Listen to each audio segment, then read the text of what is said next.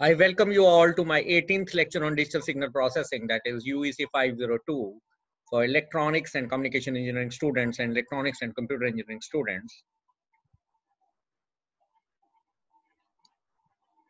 In the last lecture, we have done article on design of FIR filters using different window functions. So including Kaiser window. So today we will design an FIR low pass filter to meet prescribed specifications using the Kaiser window. The specifications are symmetric FIR filter with linear phase. The passband edge frequency omega p is equal to 0.4 pi.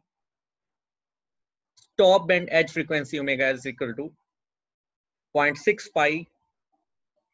Passband ripple is equal to delta p is equal to 0.01. Stop band ripple delta s is equal to 0.001. Now for low pass filter design using window functions, the resulting filter will have the same peak error delta equal to minimum delta p comma delta s equal to 0.001 in both the pass band and the stop band. Here the cutoff frequency omega c, that is approximation. We decide cutoff frequency omega c through approximation, which is equal to omega p plus omega s by 2, which is coming out to be 0.5 pi. Now first compute necessary parameters required for the Kaiser window. Now delta omega for low pass window is omega s minus omega p equal to 0.2 pi. And A is equal to minus 20 log 10 delta. Here delta is 0.001. So it is coming out to be plus 60 dB. And corresponding to this value of A, from the table beta is equal to 0.1102 bracket A minus 8.7. That is coming out to be 5.6533. And for this delta omega and A, we can decide the number of coefficients, that is M should be greater than equal to A minus 8 divided by 2.285 delta omega equal to 60 minus 8 divided by 2.285 into 0.2 pi. And on solution, I will find that it is nearly equal to 37. And alpha is found to be M minus 1 by 2 is equal to 18. Now, I would like to emphasize on the fact that this omega p is passband edge frequency, omega s is stop band edge frequency, and in between I will decide a cutoff frequency omega c by approximation, that is equal to omega p plus omega s by 2 equal to 0.5 pi. We know that for the design of a symmetric low pass linear phase FIR filter, Hn is equal to Hdn into Wn need to be computed first, as discussed in the last lecture. So here Hdn is sine omega c bracket n minus bracket m minus 1 by 2 divided by pi bracket n minus bracket m minus 1 by 2. So it is Hdn for low pass filter. Now the window function, that is Kaiser window function, is equal to, in time domain is equal to I naught, that is 0th order Bessel function, modified Bessel function of first kind. And this is the expression for Kaiser window in time domain, including beta, alpha, and I naught for n 0 to m minus 1. And this is 0, otherwise I mark it as equation A. Now what I will do, Hn, I will compute Hn is equal to Hdn into Wn. So Hn will be multiplication of Hdn and Wn as shown. But this window function, as it is defined for 0 to m minus 1, so Hn will have length 0 to m minus 1. and 0 otherwise. Now, after computation of Hn in discrete time domain, this is impulse response of low pass filter, I will calculate its dTft, which gives me h omega, that is its frequency response. So h omega is frequency response of low pass filter using Kaiser window. And correspondingly, the magnitude response is 20 log 10 magnitude h omega versus omega. I will show you the results obtained through MATLAB. Here, omega c is 0.5 pi. Now, here the end frequency is omega is varying from 0 to pi. And on this axis, it is 20 log 10 h magnitude h omega. It is response for low pass filter designed with Kaiser window. Now I have chosen two values, beta is equal to 0 and beta is equal to 5.6533, which I have achieved from the calculations as shown above. Now I have discussed in the last lecture, when beta is equal to 0, the Kaiser window is equivalent to rectangular window. So the omega c is set as at 0.5 pi.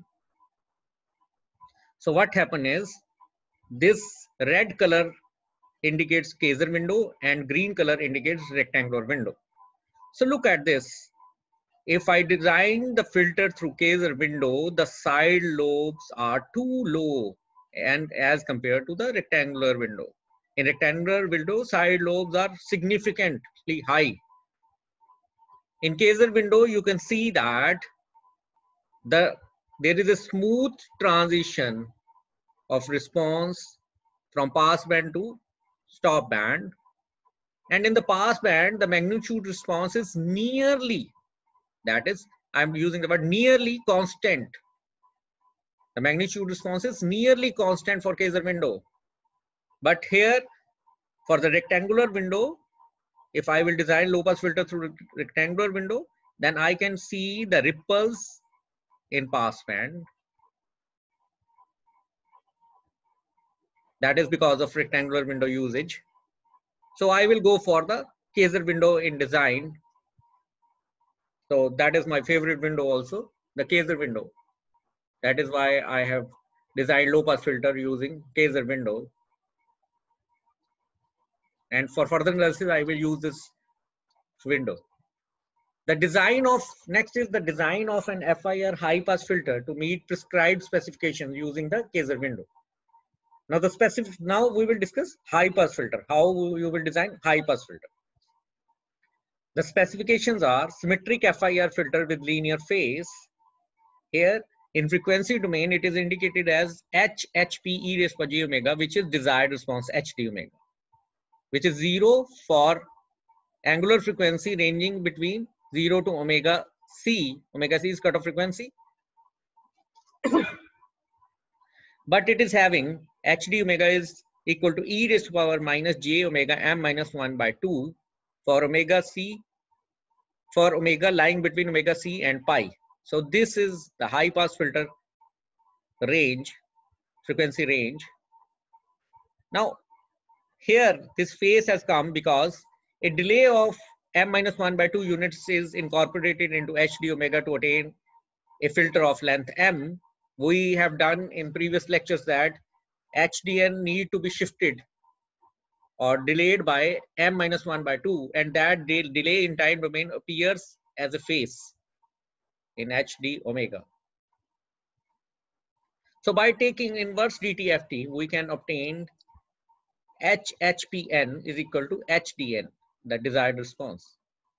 Now HDN is equal to 1 by 2 pi. Here omega is ranging from omega c to pi. So 1 by 2 pi omega c to pi e raised to power minus j omega m minus 1 by 2 e raised to power j omega and d omega plus 1 by 2 pi integral minus pi to minus omega c e raised to power minus j omega m minus 1 by 2 e raised to power j omega and d omega. Now I can express these terms in integration as this also, by using the concepts of signals and systems, and I will mark it as equation B. Before solving this, then equation B is equivalent to HHP e raised to power j omega is equal to e raised to power minus j omega m minus 1 by 2 minus HLP e raised to power j omega. This is actually response of low pass filter. So I am, instead of this, I am writing HLP e raised to power j omega. And this when integrated from minus pi to pi. So I can write this equation, from this equation I can write that HHP e raised to power j omega can be represented by this equation also. Now further solution of this, I can write that HDN is equal to sine pi n minus bracket m minus 1 by 2 over pi bracket n minus bracket m minus 1 by 2 minus sine omega c bracket n minus bracket m minus 1 by 2 divided by pi bracket n minus bracket m minus 1 by 2. And here n is ranging from minus infinity to infinity. This expression is for HDN for high pass filter. And this is showing the non-causal nature. And to make it realizable, I will use window once more. Similar to previous case, using the window method for FI filter design, the impulse response of high pass filter HN is equal to HDN, this into window function from equation A for Kaiser window. From equation A, this is equation A, WN. So I will take it there. And now HN is having finite duration, that is 0 to m minus 1. Now taking DTFT of HN, I will get H e raised by j omega, that is frequency response of high pass filter using the Kaiser window. And therefore the magnitude response is 20 log 10 magnitude H omega versus omega. These are the calculations for the low pass filter. Mark it as D and E.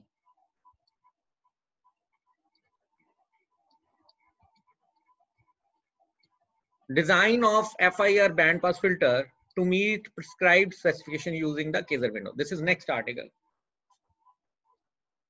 The students can use this formula for HDN and then multiply it by Kaiser window to achieve HN, and you can calculate DTFT through MATLAB and plot the magnitude response easily. And the next article is design of an FIR bandpass filter to meet prescribed specification using the Kaiser window. The specifications: symmetric FIR filter with linear phase. Now HBPF e raised by j omega is equal to HD omega is equal to HLP e raised by j omega. This is low pass filter response with cutoff frequency omega 1 minus H cap LP e raised by j omega with cutoff frequency omega 2. So this is a low pass filter with cutoff frequency omega 1. This is another low pass filter with cutoff frequency omega 2. For making a band pass filter, omega 1 must be greater than omega 2. Don't forget, this is the stringent condition, and this is the formula in frequency domain. So by taking inverse DTFT, we obtain HBPFN, that is time domain samples, from HBPF e raised by j omega. Now HBPFN is equal to HDN, that is desired impulse response of filter, is equal to, taking its inverse DTFT, it is HLPN. Taking its inverse DTFT, this is H cap LPN. This is low pass filter impulse response. This is also low pass filter impulse response, but cutoff frequencies are different for both. That is omega 1 is greater than omega 2. So this is equal to, from low pass filter design, sine omega 1 n minus m minus 1 by 2 divided by pi bracket n minus bracket m minus 1 by 2 minus sine omega 2 n minus bracket m minus 1 by 2 divided by pi bracket n minus m minus 1 by 2. So this minus sign appears here, and by using this HDN. Now look at this. This HDN is also here non-causal, because samples are appearing for n ranging from minus infinity to infinity. So similar to the previous case, using the window method for FIR filter design, the impulse response of band pass filter Hn is equal to Hdn into Wn, and Wn is Kaiser window function for 0, n ranging from 0 to m minus 1. And by using this Hdn and the Kaiser window function as discussed, as described by equation A, I can get Hn.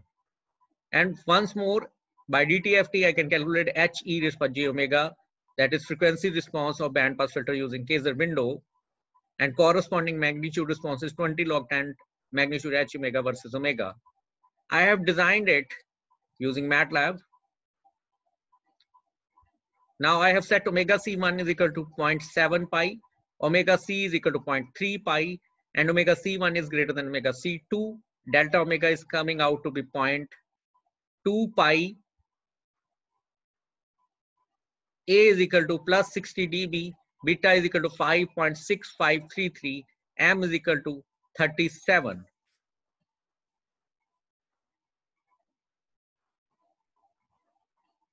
M is equal to 37. And I have designed this Kaiser window, band pass filter through using Kaiser window. And the response is as shown. The ripples in the pass band are very low. And the side lobes in the stop band are also having very low magnitude. So I would like to design my band pass filter using Kaiser window.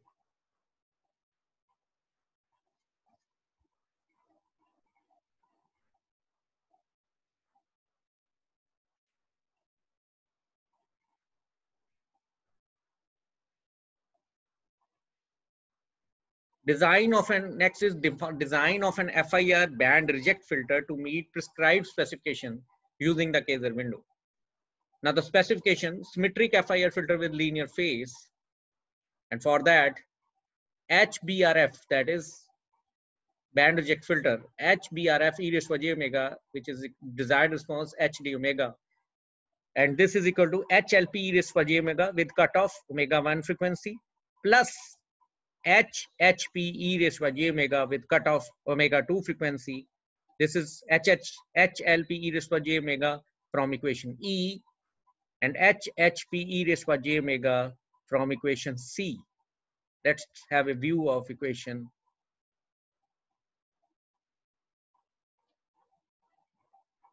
E and equation C. Or we can say it's equation, this equation I'm using. Basically, I'm going to use this.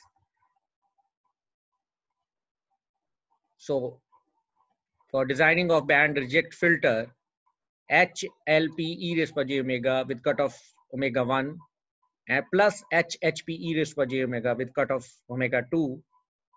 But here condition is omega 2 must be greater than omega 1. So by taking inverse DTFT, we obtain HBRFN, and HBRFN is equal to HTN. From this it is equal to HLPN, and this from this it is equal to HHPN.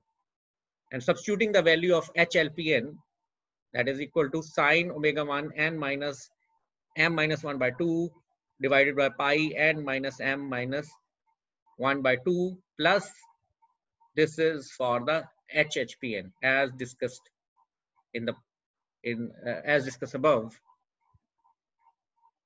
HHPN, I will show you that it is HHPN. So substituting this value there.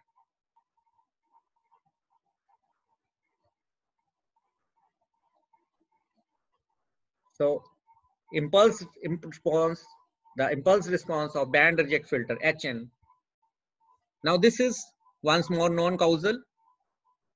So the range of n is minus infinity to infinity. So for designing the impulse response of band reject filter Hn, I need to multiply Hdn with Wn. and that will make it a finite impulse response sequence filter, finite impulse response filter. So after calculating this Wn is the Kaiser window and in time domain, and HDN I have given represented here, expressed here. So by multiplication of both Kaiser window and HDN, I can calculate HN. Now by taking DTFT, I can obtain HE raised by j omega through MATLAB, that is frequency response of band reject filter using Kaiser window. And therefore the magnitude response is 20 log 10 magnitude H omega versus omega. The interested students can calculate DTFT after calculating HN through MATLAB and plot the magnitude response and analyze the plot. Now next is very important article, that is design of FIR differentiators using the window method. An ideal differentiator has a frequency response that is linearly proportional to frequency. Therefore, an ideal digital differentiator is defined as the one that has the frequency response h cap d omega is equal to j omega, omega lying between minus pi to pi. This you have done in signal system, that differentiator will have frequency domain response h d cap omega is equal to j omega. The corresponding unit sample response corresponding to h cap d omega is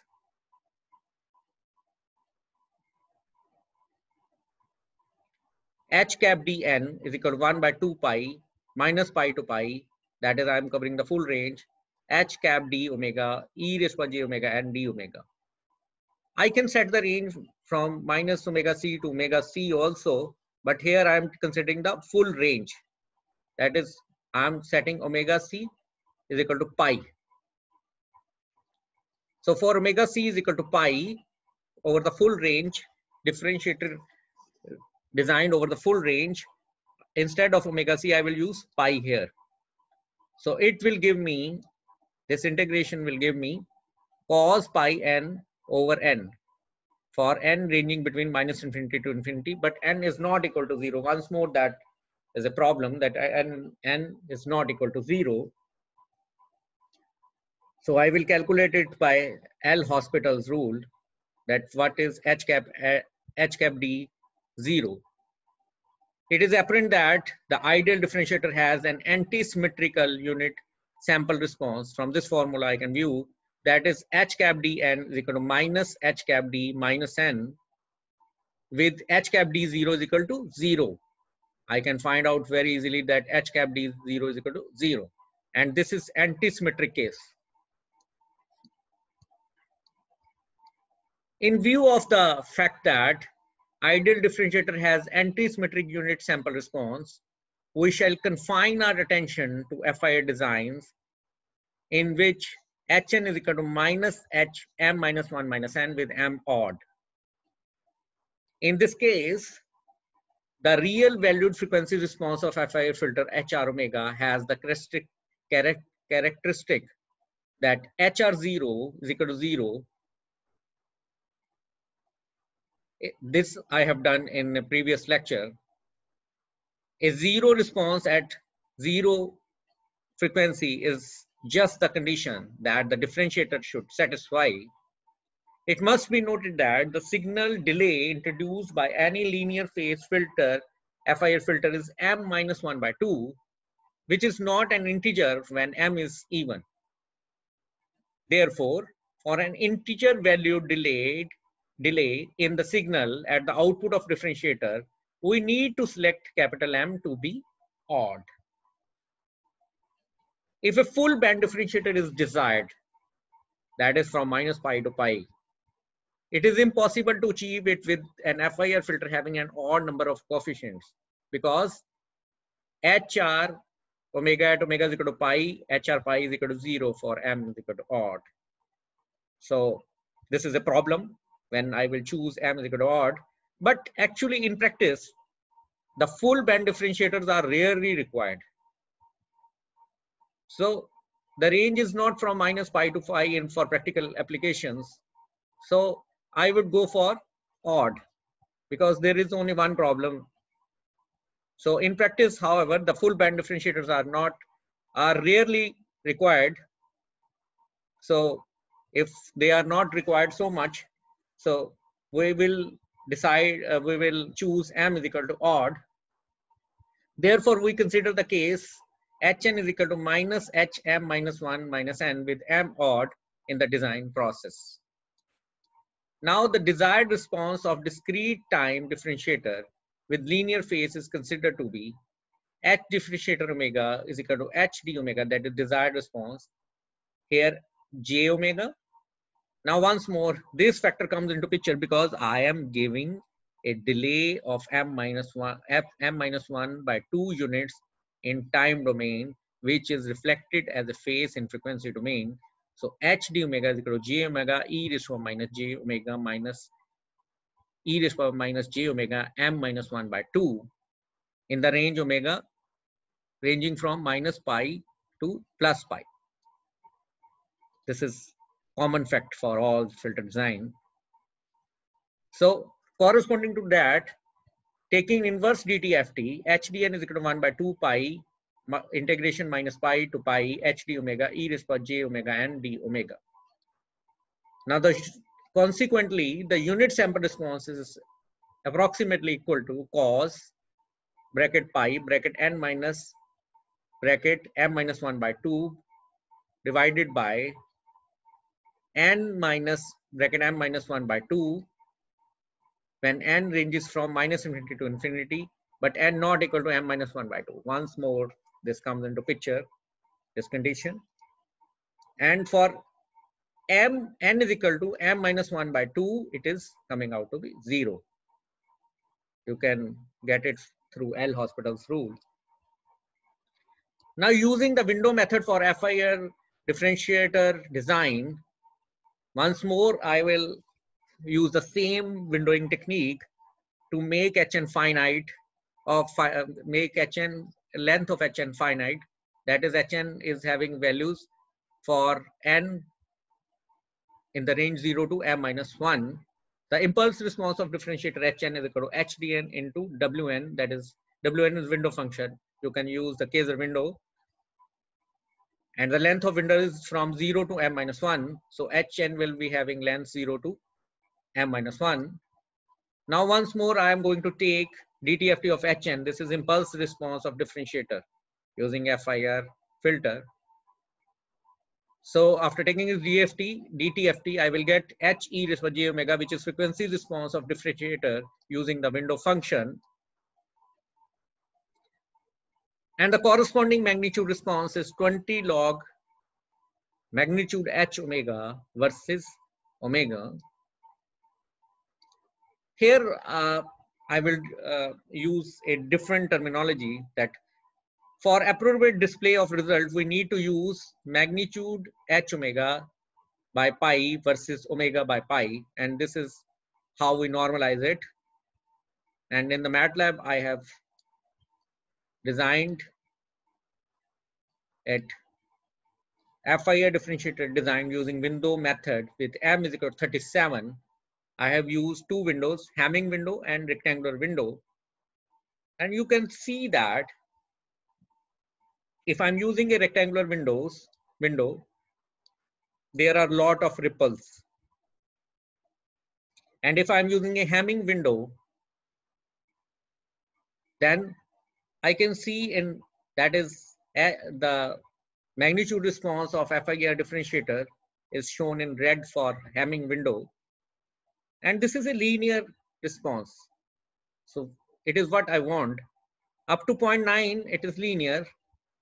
And after that point, nearly 0.9, it's linear. But after that, it is not following the same fashion.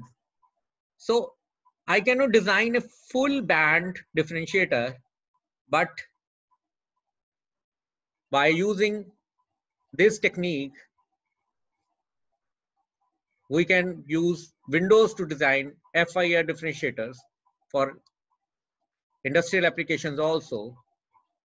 Here we have used M is equal to odd, and there are a number of methods to design the FIR digital differentiators, and I am discussing the most important one, which you can do with your, in which, and by this technique you can design your FIR differentiator, and you can see the results in MATLAB at your places. So these are the reference books.